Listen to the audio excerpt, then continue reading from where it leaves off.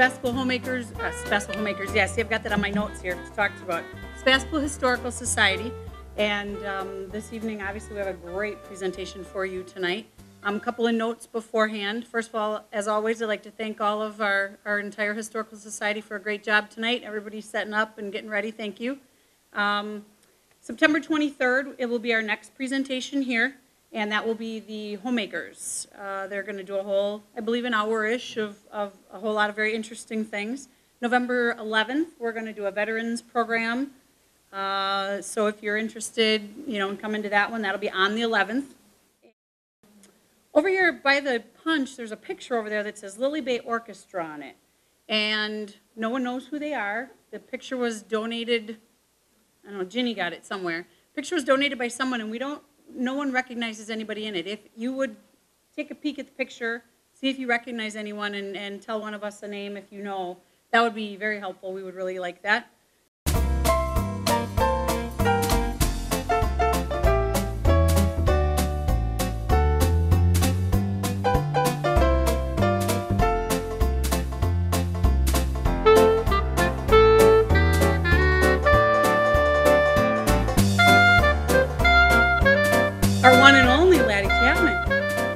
I would like to introduce a longtime Glidden Drive resident who's the surviving member of a team of two with Bill Fairfield, who started the Glidden Drive Estates in the early 1960s, and he's been quite instrumental in setting up the Dunes Park. So he's going to tell us all about that. And without further ado, John Brogan.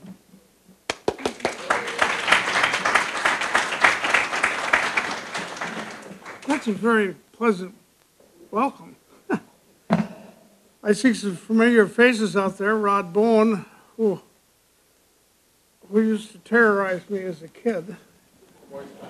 Yes. I'll give you first a little background on me. I'm 77 years old. I spent Green Bay as my home, was all my life. But I spent every summer, virtually from 1938 on the lakeside, in the quiet side. And because my father had a interest in the shipyard, he was one of the shareholders of the Latham Smith Shipyard. And during the war, it was another story. I mean, those of us who were old enough to remember it, you used to wait every day for Ed Wester's son to come by with the ice, for the ice. And there was no power out here. Well, there was no power on Lake Forest Park until 55. And there was some power on Glidden Drive in the war years, but nothing wasn't completely put through because of the copper rationing during the war. This. Oh, okay. Yeah, well, I'm a little bit hoarse here. Okay, that's fine. Keep talking, ignore me. That's me. My notes are, I wrote them, so it's hard to read. Before we get into this, I think I'd like to cover briefly a bit of history as to land tenure in Wisconsin. It is somewhat unique in that we're the last state to become a territory to become a state out of the Northwest Ordinance. And when the government took out of the territory, when the federal government and made states, these 5 states, that they won during the Revolution, the federal government did this. They said, well, we want to clear off all the Indian claims, all of the recognized land tenure before we got here, and other benefices that we want to give land to. one of the land-grant colleges was Madison. That left, of the 35 million acres in Wisconsin, about 30 million. The federal government said, we'll sell 20, and here is 10 to the state. You sell that and set up internal improvements, roads, get a government going, set up the counties, and so forth. As a consequence, coming into the 20th century, virtually everything was sold. There was 0 parks, 0 public open lands. Everything was private lands. After that, after the loggers got through, and I might, there's a, did any of you people ever hear of the round section? Well, the section is these squares pointed out here, that's 640 acres. But and they sold, the state and the federal government sold that land for $1.25 an acre. So what happened was 1,000 acres would buy you a section, a square mile. Well, in the pineries, not here, but in the pineries of Wisconsin, the northern 1/3, it occurred to some very sharp people that they could, if they could scrape together a bunch of partners and put up $1,000 in cash and hire a timber crew and locate the land, they could buy that for $1,000. And of course they did. And then they moved the camp in there. And I mean, there was no roads or anything as there is today. So that when the lumberjacks were in there, they had a bunkhouse and a cookhouse and the Bull of the Woods office. And lo and behold, they didn't buy that section in an area that is totally bereft of timber. They bought that section where there was that primary white pine, and then after they cleared that section off, they would cut the 4 sections around it. That was the public's property, of course, but Uncle Sam didn't have anybody there watching that they go over the boundary, and so a round section was, you cut around it. See, you clear off yours and then work like hell to cut the other. Well, that was a consequence of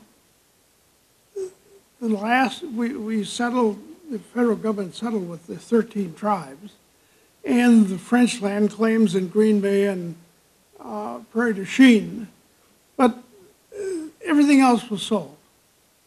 And so there was no recreational land until there wasn't a state park until we got shamed into one. The Swedes in Minnesota thought that land up around the headwaters of the St. Croix was very attractive. And so they put their side in a park to preserve it. And Wisconsin didn't see the need for parks. And so a number of people went down and raised hell with the legislature, and a couple of years later, Wisconsin voted the money for its first park. Between then and 1962, we went from 1 park to 13 in the state, and the state had, under park and resource management, about 300,000 acres. Gaylord Nelson, who I served on his staff, had an idea that he put a 1-cent tax on cigarettes and started the ORAP, or Stewardship Program, which has been responsible for, in this county, Whitefish Bay Dunes, Rock Island, Newport, and bought up the in-holdings of Peninsula Park, which were there until the 60s. We now have recreational lands that the state has of approximately 2 million. So it's quite a leap in 50 years, but it's proven out very, very attractive because tourism is the second or third largest business in the state. The period of the turn of the century from 1899 to 1903-4 was Teddy Roosevelt was president, and he provided the leadership to acquire public lands for recreational purposes. And it was easy for Teddy because west of the Mississippi, they didn't act like Wisconsin. They didn't sell, it was for sale, but so much of the land nobody was taking. And so there's an agency of state government, or federal government, which people in the Midwest don't know anything about.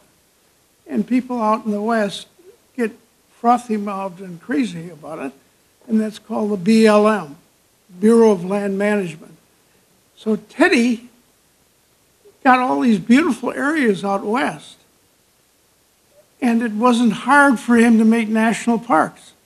He just declared it. They already owned the land, and so they just, and he had a conference in 1903 with every governor of the state, of every state in the country, and gave him a solid 1 week of Teddy. I mean, he was, and he was up there pounding his hands and telling them that they ought to have parks. Well, that was a strange concept to a lot of those governors. But he then sent a fellow by the name of Gilbert Pinchot, who was Secretary of the Interior. And naturally, the Bureau of Land Management is under the Secretary of Interior. But he sent him out around the country to locate areas that would fit Teddy's idea of a national park. And he went all over the country locating these scenic sites. And Pinchot came to the Midwest, and well, the job was, here's Lake Michigan. What are we going to do with this? Well, Pinchot recommended to the president 3 sites on Lake Michigan. One of them was the Sleeping Bear Dunes, 58 miles across over in Michigan. Second one was the Indiana Dunes in northern Indiana next to Chicago. And the third one was the shorefront in the town of Sevastopol. Well, needless to say, they got the money for Michigan, and that's a national park today. They didn't buy the land in Indiana and in the Indiana Dunes. So that turned into being developed. A portion of it finally was made a national park when Paul Douglas of Illinois said it ought to be something open to everybody. However, the third spot also didn't get bought, but it didn't get that developed. Suddenly on the scene comes a guy by the name of Orrin Glidden. And he's a realtor and a pretty bright guy in Chicago. And he arranges to get a silent partner who turned out to be Sam Insel, who started his life as a clerk for Thomas Alva Edison and wound up dressing like a woman and jumping on a plane and flying away from prosecution to Sweden. He wound up owning almost all of the utilities in the Midwest and South and put together a great financial scheme that collapsed, and the government was after Sam, and so he left. He was, at one time, one of the wealthiest people in the country. The point is that Glidden, with Insel's backing, developed something in the dunes called Long Beach, Indiana. So it's a whole community down there. And they made a ton of money real quick because the middle class of Chicago, who had made money during World War I and got prosperous, wanted to do something on the weekends with the kids and the father and so forth. After that, in the early to mid-20s, Insel and Glidden came up here to Door County and started to develop. They at one time bought Chambers Island, and they were going to put a ditch into Lake Mackesy. And they hired my grandfather, and he went in there and shot the levels and stuff. And he came out and he said to Glidden and Insel, he said, "We can do it, but you just have a mud puddle there because the lake is higher than the bay, and it would just drain out." So they went on and developed Point Beach over in Egg Harbor. It's that property on the inner part of the harbor and then south. And for some reason, Glidden went on his own. And in 1928, he got a series of options and bought, in 29, 9,000 acres. In fact, almost everything you see in purple here, except for a few homes in Whitefish Bay, the little unincorporated village. That was a settlement that was mostly just a few families, Millers, Loungers, Ellies. They were fishermen. And they had their boats down there at the creek, if you remember that. And everything else north and south of them was bought by Glidden. Now that goes to that half of Clark's Lake, Shower Park, skipped Whitefish, and right down to down to the south end of Glidden Drive. He started to put the roads in, 29, 30, and the Depression hit, and the crash came, and he passed away in 32 or 3, broke. And the judge that was probating what was left of his estate called on the senior creditors. The same thing would happen today in a bankruptcy. The judge, probate judge, said, well, now, I rule that the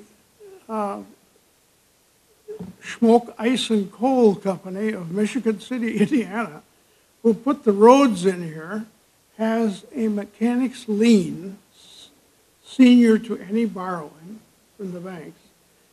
And I've determined that of the 9,000 acres and the roads in, along the shore, that the Schmokes are due half of it. And so they asked the Schmoke brothers to stand up and say, which half do you want? And they put their heads together and said, the south half. They said, all right, that's mechanic's liens out of the way. For the north half, well, it turned out that there was one group of 3 people, Hanson, Lyons, and Reynolds, that all happened to be directors of the Pulaski State Bank, and they put a bid on half of the north half, including Clark's Lake. judge said, well, that's gone. And then there was a gentleman who lived into his late 90s, Charlie Cady, who bought the southern part. So that's how this land got cut up.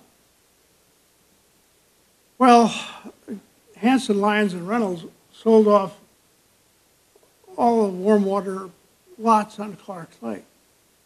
But John Reynolds was the father of the Governor Reynolds. He was Attorney General, and he was a better politician than he was a lawyer. And this has some relevance to what we're talking about tonight. He never put that ownership into a corporation. Therefore, after World War II, when this land could get bought, every one of the three partners were dead, and their children and grandchildren held title in undivided 1/16. Well, I think we all know that you couldn't, it'd be hard to get your grandson to agree to something because his wife said, no, it's worth more than that. But to get 16 people to, So the land sat there from World War II until the late 60s, early 70s. And by that time, I had developed with Fairfield the southern half, or the part that's called Glidden Drive. And I bought that from Ewald in 1963. But the north half just couldn't be sold to anybody. And Charlie Cady sold some of his land. So, as a consequence, the location that Pinchot at the turn of the century cited was a unique piece of property that ought to be saved for the public was almost all gone. There was about 850 acres. 450 of those 850 were all shorefront. And that was the Hanson, Lyons, and Reynolds tribe. So the state had this ORAP money at the time and was interested in acquiring that for at least a day use park, not a big camping park. And they couldn't come to any agreement with price. Well, the state couldn't. 16 people. So rarely, and I mean very rarely, in the state of Wisconsin, Department of Natural Resources at that time had the power of condemnation. So we resolved this whole piece of business by going to condemnation on the property, and we then acquired legal title to it. Because we had little pieces of property up here, but not dealing with the big piece, and the staff kept buying 10 acres here and 50 acres there and so forth. There wasn't anything big enough to put up a sign saying State Park, and by that time we had over $500,000 into it. And so I was on the board in favor of a park, but I said to the staff, I said, don't you ever come up here with another 20-acre buy. You deal with the big piece, or we're going to sell everything else and put it in some other park. And staff accepted that reluctantly. And so they dealt with the big piece, and by 1979, the condemnation came through, and that is how 9,000 acres shrunk down to 850. And that's how Roosevelt's wish came true only a half a century later, 75 years later.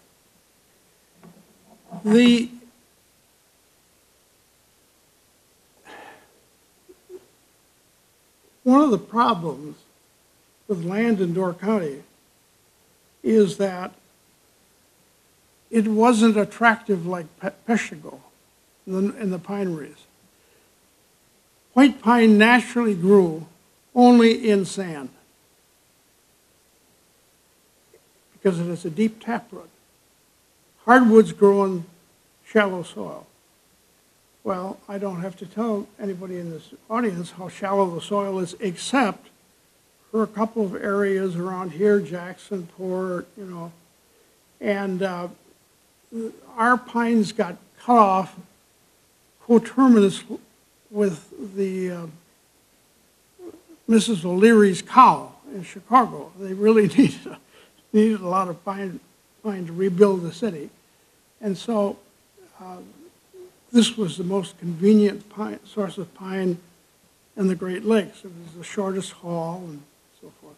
That's why that any of you boaters that have lost your lures over there, trolling over in Jacksonport have found that dock is there, about half a mile out, but you can't see it. All the timbers are there, but the top of it. And so that was a major port for clearing off what little pine we had here. And unlike some of the other areas of the state, the only thing we had up here beyond the pine, the small amount of pine, was the hardwoods on very shallow soil. So this was not primary land to buy and set up a farm, even if it only cost you $100 for a 40. I mean, my great-grandfather came from Ireland and came out to look for land out here and decided to go into southern Brown County. It was, 100 feet of clay and lots of things to grow on. Well, in the case of the ownership, that's how it transferred. That's what became of it. And the way that it developed was that in 1963, I had known Ewald. I used to be a stockbroker. And I was there one night, and I had a good year in 62, 63 in the market, and I thought I'd come up and buy 1,000 feet someplace. Well, I didn't. That night, by the time Mr. Lauser came in and gave Ewald tax bill for all this backland and the stuff that he had left on the shore, it was reassessed. And the assessed value was $162,000. Poor old Babette, his wife, if any of you knew her, Ewald was sitting there in his wheelchair, chewing on his cigar and saying, why, to Lauser, he starts arguing with Mr. Lauser, who really is just a town treasurer, that's all. And he said, by God, he said, this thing ain't worth $100,000. And he said, I'd sell it all for $100,000. And Babette raised her hand and said, Ewald, I could tell you, we could live like kings. Like kings, Ewald. So I looked out of my parka and said, how about me? And that's where it ended. I mean, we closed it and paid $100,000 for 7,200 feet of rock shorefront and 20,000 feet of inland property. And I think we've been fairly well received. Since then, I don't think anybody's lost a penny. We first started to sell that land at $35 a foot for the shorefront and $9 for the inland. But that was how this land evolved, with that one instance of Teddy Roosevelt thinking that this was absolutely the right place to have a national park in Wisconsin. I thank you very much. And if there are any questions, I would be pleased to answer them.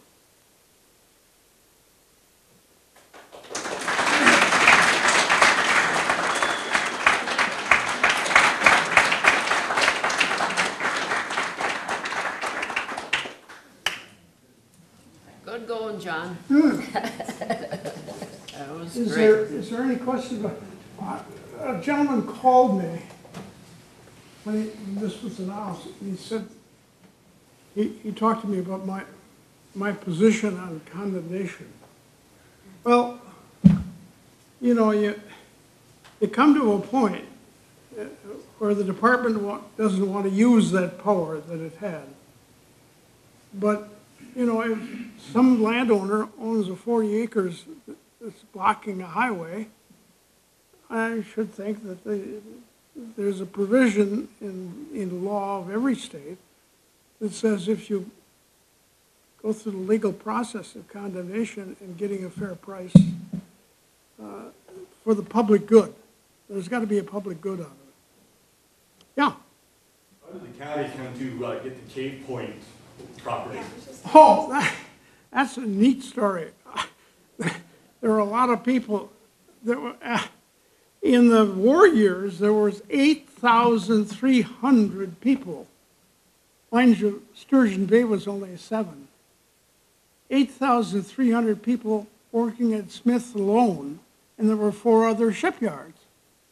So there was people living in ditches and houses and sheds and farms, and, you know, commuting from Marinette.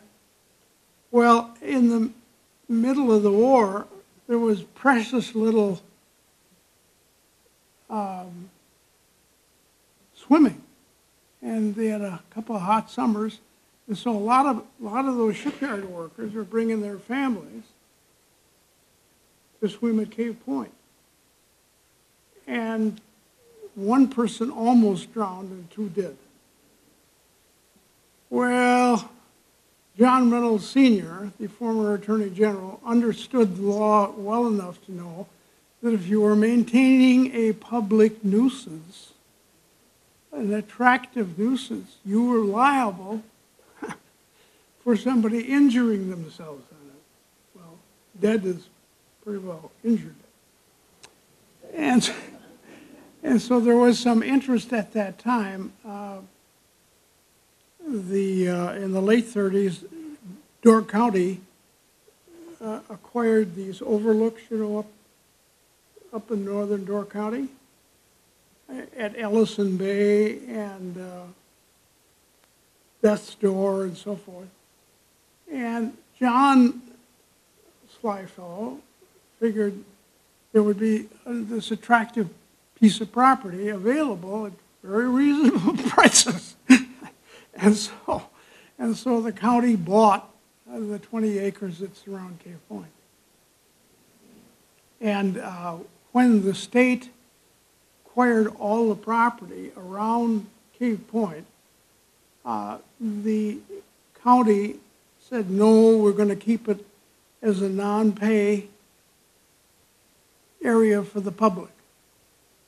And so that's why it isn't incorporated in Whitefish Bay Dunes, because the law also says you can't condemn against the county. The state cannot use that power against it because it's already in the public. Is that? Yeah. I'm curious about where Glidden got his money. Was that related to the Glidden Paint Company in Ohio? No, I don't know, other than he was smart enough to hook up with Sam. And Sam was one clever cookie. I mean, he started his life in England and then worked as a gopher for Thomas Edison. But he was a national-born promoter. And what he did in World War II is he convinced the states of Indiana and Illinois to give him eminent rights of eminent domain so far as building a right-of-way for a railroad from Chicago to South Bend. was called the South Shore Railroad. And there never was, I mean, the people who invested in it lost everything, because there never was any economic reason for a commuter train from South Shore, from the lake in Chicago, down to Notre Dame. But it went right through the dunes and right past this wonderful bunch of sand, that Glidden went and told him, "You be my silent partner, and we'll make a ton of money and split it between the two of us," and not the shareholders. So that's how he got involved. Yes? Question about the proposed golf course development. From what I understand, the hitching post was supposed to be the clubhouse for a golf course? It was, if you talk to some of the old Georges, as I understand it, in the 30s, see, what Ewald did is he worked for his brothers. He didn't own any of this land. He owned. No. He was the third brother and the kid. He ran the job. He bought from family that land, 100 and 200 odd acres up there around the lodge. And Babette ran the lodge and did the cooking and the laundry and everything else. And I understand that at one time they carved a couple of greens into the woods out there. That's what Mr. George told me that one time. But that was asking too much of Tommy. Yeah, yes, sir. Yeah, could you elaborate a little bit about the layout on Glidden Drive, and that Smoke Drive was part of the road to be for the back lots, but it never got developed? That's right. We had to make that decision about putting that road in, and we thought that was just silly. Glidden did that. Glidden plotted Smoke Drive, Glidden Drive, back lots, shore lots, from Westers, or from the south end of the drive, up to White Pine. And then beyond that, it was just acreage. So that was Glidden's plan down here that we didn't pursue. The other thing is that long, narrow lots in the Indiana dunes provided the ability of people to put a cabin on the first lot, a cabin back, and one 3 or 4 deep. And they didn't want that here, so they didn't make the lots deep. They made the lots 200 feet. And Ewald would only sell 2 lots on the water, or 2 lots on the inland side. So we followed that, and then in the area that we had, we didn't plat it, we did it by meets and bounds, and cut those lots into 2 acre parcels, 1.5 acre, 2 acre parcels.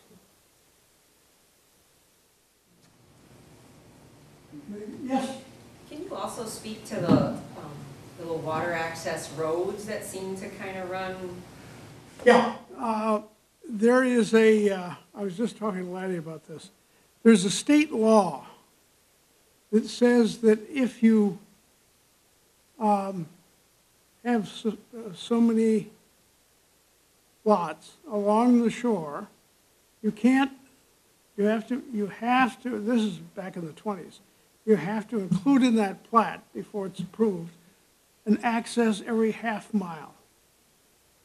And what those accesses at the southern part of the drive are is one outlot, 60 feet wide, and then delineated the next 60 feet north and the next 50 feet 60 feet south, is for the public use. And as the land that I bought was not sand, it was all rock. And so we kept on with that concept of access to provide walking access to the shore. And those are the accesses that are on the northern end of the drive. Now, that promoted, we hoped, and it turned out, attractive housing and development on the inland side if you could have access to the water. There's one throwback to this, if you'll pardon me. It goes back to the Treaty of Genf. These 5 states are under obligation that came between the French and the British to end the War of 1757. And that was, the French cleverly said to the Brits, look, if you want to get anything out of this territory that you've won, you'd better not have individuals being able to own streams. That the public, that the water should be the property of everyone. And that means water under any stream that's navigable. You can float along it. So the Brits signed that, and when our people were at the Treaty of Paris, they agreed. As a consequence, you have the trust doctrine, and that has caused no amount of aggravation because the public owns the land underneath the water, and it had the riparian owner has the right use, but so does the public if he's in the water. You know, so you can't be whatever you pay for shorefront, it comes with that caveat in these 5 states. No other states in the Union have that. But we've got that obligation that the French negotiated with the Brits in Treaty of Genf. Treaty of Paris. Yeah, then the Treaty of Paris. First the Treaty of Genf and then Paris. Because there's an interesting thing that you need to go into the reasons for it that I became aware of some years ago. You know, the University of Texas and its various campuses has a lot of money. That's because somebody ruled out there that all the oil that's under that land is owned by the university. And Not the whole state, but yeah. yeah. So it's really a parallel kind of thing, and maybe it went back historically. I'm too old to see this thing play out, but I was in Texas this last spring, and we were staying in Austin, and then I picked up a paper and I said, this can't be true. Apparently the Supreme Court of the state of Texas has ruled that all groundwater is to be treated like oil.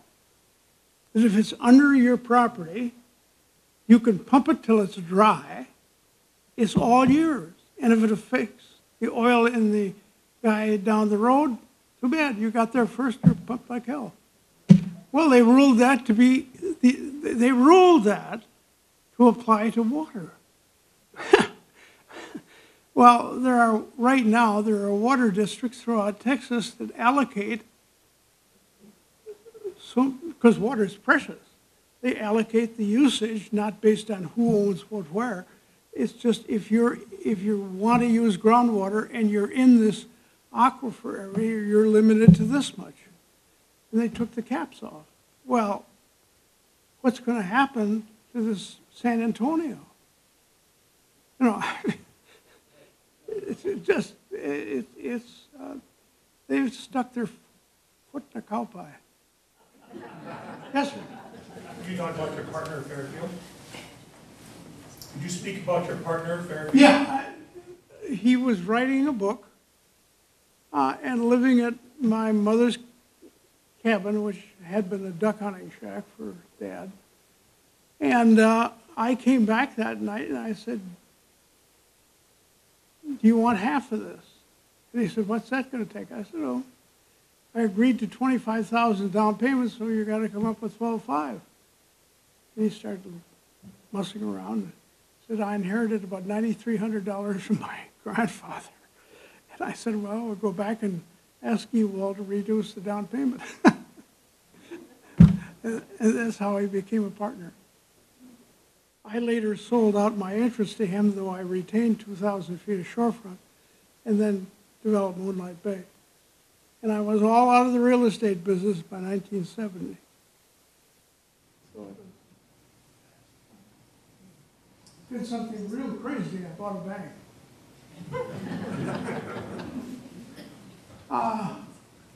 So something over here. Okay, well, thank you very much for being attentive. Yeah? Wait long enough. No, that's okay. I know that there has been, and maybe still is,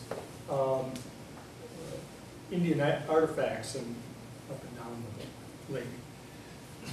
Does that fact have any, do the Indians have any claim because of that there are things set up and I have never, when I was on the board and we bought that property, that was the time that the lake was coming up.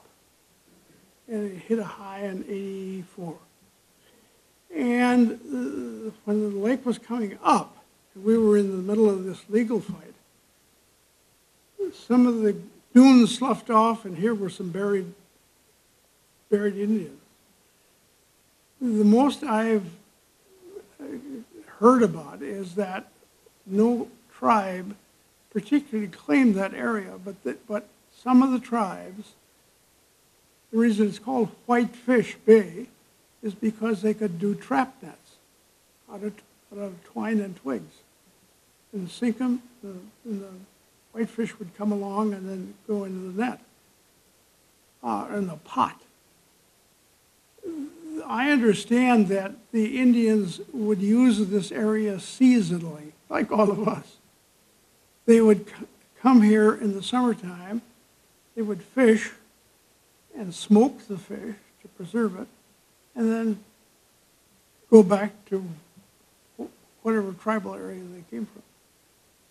But that's the only Indian claim on it. Yes, sir.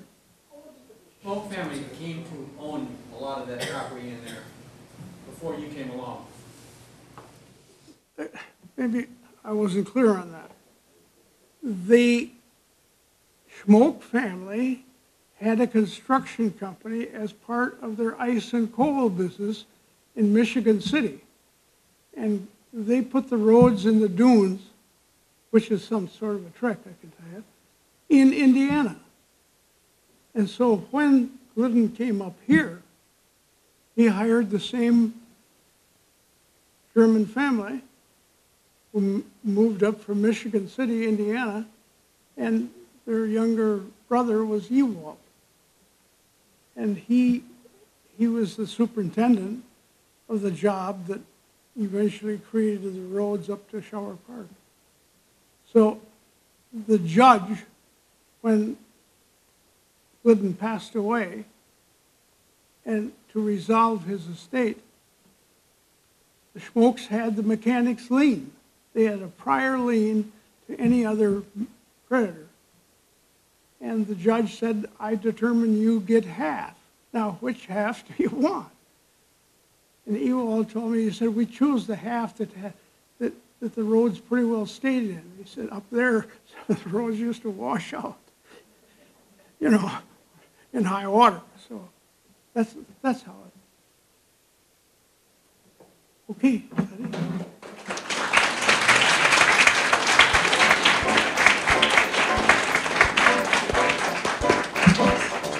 Thanks, John. That was wonderful. I just wanted to tell everyone that these maps along the side were donated to the Historical Society by Mary Ann Miller from Whitefish Bay. I don't know where she got them, but they are, let's see, I don't know if any of them are John's development, but they precede that. Is there one there that's that?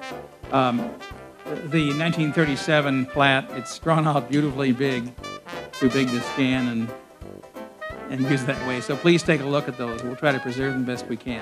One more hand for John Brogan.